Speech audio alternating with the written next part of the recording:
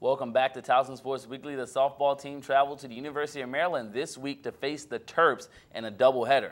The Tigers came from behind in the early game when senior Amy Rosa blasted the ball out of the park for her 10th home run of the season.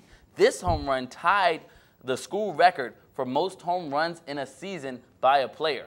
A few batters later, freshman Megan Clark singled in the game-winning run in the bottom of the 7th inning.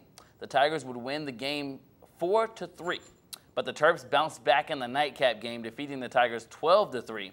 The Terps jumped out in the first inning with a 5-0 lead and didn't look back. Sharday Stewart led the Terps, going 3 for 4 with a home run and 3 RBIs. The Tigers take on UNC Wilmington this weekend in an important CAA series. Do you know what we haven't done in a while? What haven't we done in a while, Simon? We have not played Fact or Fiction in a long time. Yeah, because there's some things you haven't done in a while that I've done recently, and there's some some things like that. I'm not going to call those out. Like bathing? Nah, the FCC would kill me. Anyway, you ready? Let's do this Fact or Fiction. All right, DA. All right. How about we'll start you off. Fact or Fiction? The men's lacrosse coach, Tony Seaman, will be fired. The men's team need their Seaman. They cannot afford to lose Seaman in this situation. I mean, he's a great coach. He's quality with what he does. He's been there for a long time. And I tell you what, Seaman has been a pillar of the Towson lacrosse community for the longest time. I mean, when you look at what Towson has been able to do since they got Seaman and what they've been able to do beyond that.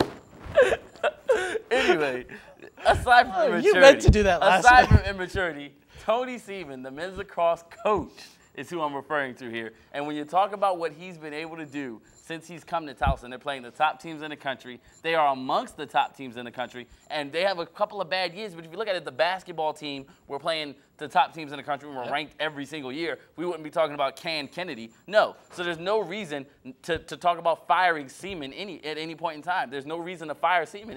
It's just not. One bad season after several years of just impeccable record. I mean, talking of firing Seaman is blasphemy. Okay, we just got the cue from our VP of programming to cut that out.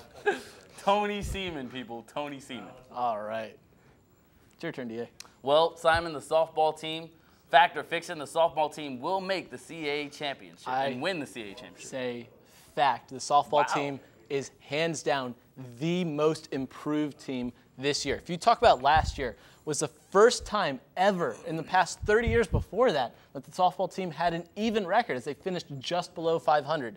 And now they have one of the best records of all Towson spring sports, 33-24 overall and 9-8 in conference play. Towson can win this CAA championship if they stay in it with the big guns of this conference, if they stay in it with the Old Dominions, with the George Masons, and don't lose track of what they're doing. If they can hold on to University of Maryland Terrapins, they can take care of some of these CAA teams. Well, here's the problem, Simon, and this is why I'm going to go fiction on this. The Tigers are right now sitting 5th in the CAA, which is a half a game behind Drexel, a team that just swept the Tigers in 3 games a couple of weeks ago. Here's the biggest problem, or a couple of days ago. Here's the biggest problem for this team. They have a 2-game series left. Drexel has a 2-game series left. One of them is getting in, and one of them is not getting in. Drexel is playing one of the worst teams in the CAA in Georgia State. Or, I'm sorry, Drexel's playing one of the best teams in the CAA in Georgia State, who's ranked 2nd in the conference, while Towson's playing one of the worst teams, if not the worst team in the CAA, in UNC Wilmington. If they can get that sweep and Drexel loses one of those games, Drexel's out. But then again, Drexel knows the circumstances. They're in the driver's seat. And if I'm Towson, I do not want to be where I'm at right now, and that's half a game behind Drexel with just 2 games left. Can they get in? Yes. Will they get in? I think they will. They will lose in the first round because they haven't shown they can handle some of the top 2 teams in the CAA. All right, we'll see how this plays out.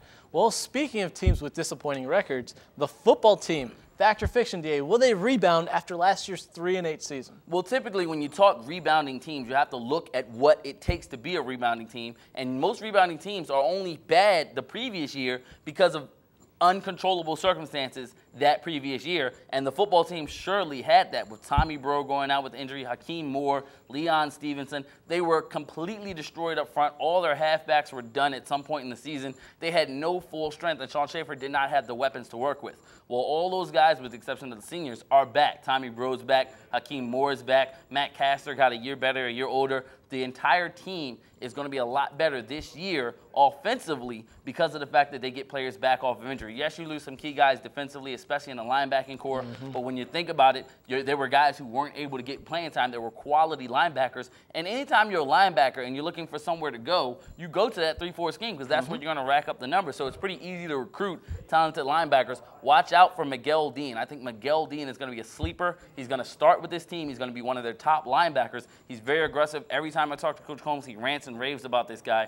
Trust me, Miguel Dean is the real deal, and he will be a great addition and a great help to kind of fill that void for a little bit of John Webb, as long as Dante Blakely will take John Webb's spot as well. I think both of them will do a fantastic job. Yeah, that inside linebacking core looks to be pretty treacherous here with Josh Root, Alex Butt clogging up that middle. But one thing that really helps this Tigers offense is that offensive line. Last season, you saw 9 different guys, 9 guys start in the front 5. And that led to a lot of incontinuity. That led to a lot of different schemes not being able to work. And that also led to Towson giving up the most sacks in the CAA, almost 40 sacks for over 260 yards. Towson's offense will be much improved this year if they stay healthy. And if not, they have so much depth now with 9 guys, count them, 9 out of 5. That's all you need in order to protect Sean Schaefer, who's a mere 540 yards away from being Towson's all-time leading career passer. If they can stay consistent and replace all those starters lost in the defense, then I agree with you, DA. Fact, they can rebound after that 3-8 season. There you go. Well, the last and final Fact or Fiction question, Fact or Fiction, the women's lacrosse team will win the CAA tournament. We asked Lauren earlier. She didn't give us a definite answer. Simon, Fact or Fiction, they will win the CAA tournament. Fiction. Wow. Towson will win the first round against George Mason. They will come out firing, shooting strong. They have an amazing offense in Fratsky with Maggie McNamara. These seniors are hungry for a championship. They will contain George Mason, but that will be the problem. Towson's defense is not strong enough as a whole to be able to survive past that first round. They will get past it just because of that offense, but that offense can only take you so far. If you're a one-dimensional team, that does not prove very well in tournament play. They will win that first round. They will qualify for NCAA, but they will not win either championship. See, Simon, I don't know how you did this, but you managed to allow me to agree with you on fiction and yet completely disagree with you. I don't know how you did that. They will not get by George Mason. There's no way they get by George Mason. I don't see it happening. And if they do somehow get by George Mason, they're a lock to win the CAA. So I completely disagree. If they get by Mason, they're in. So if you're right about that, they win the CAA championship. If you're wrong about that, which I think you are, and they lose to George Mason, they won't. And they've already lost to George Mason at home this year. George Mason's the only other ranked team in CAA, ranked 13th in the country. I don't see it happening. Towson's ranked 18th, but I don't see George Mason win. That was some harsh words, man. It was harsh words. I'm sorry. I didn't mean to hurt your feelings, Simon. No, that's why this is my favorite segment. We'll see how this all plays out. Well, our second, one of my also favorite segments of this show, the record recap to finish off. Yep. Okay, we'll start off with men's lax, 3-3 overall, 5-9 overall, 3-3 in conference play. There you go. On the women's lacrosse team, 5-2 in CAA play, 11-5 overall. The baseball team is 9-12 in the CAA, 23-21 overall. And the softball team, 9-8 in conference, 33-24 overall. And the tennis team is 5-14 overall. Now, wait, men's tennis? We have a men's tennis team? No, that must be the women's tennis team. Okay, yeah. Because it says men's tennis, and last I checked, Title IX wiped out that whole men's tennis team. True. But last time I checked, weren't they 4-0 to start the season? Yes, and then they seem to have gone 1-14 since that 4-0 mark. And we point that out every week, Simon. You're starting to make me look bad here. That's pretty bad. That's well, if it helps, I pointed out on the weeks that you weren't here either. Oh, well, I appreciate that, Simon. Okay. That's why you're the best. Okay, well, that's all the time we have this week. I'm Simon Haftamariam, along with DA Daniel Abraham. Thank you very much, Towson. We'll see you next week. Stay cool, Towson. And the rolling credits.